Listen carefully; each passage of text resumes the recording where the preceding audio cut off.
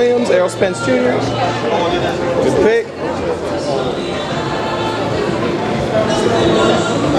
Appreciate it. Thank you, man. Paul, who you like in the fight tomorrow? Man, come on, you know Mayweather.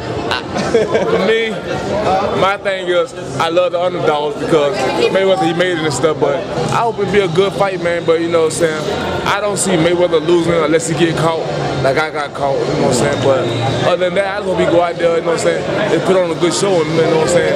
Go for broke in there. So you in there with a world-class fighter, you know what I'm saying? You gotta go for broke like you at the casino, go for broke, because you never know you get another chance, so hey, you better go for broke. That's what's up. How much different would the welterweight division be if Paul Williams was still there?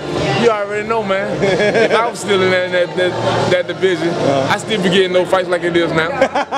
Still the most avoided fighter in boxing? You already know it is. That's what's up, man. That's what's up. There you go, pick.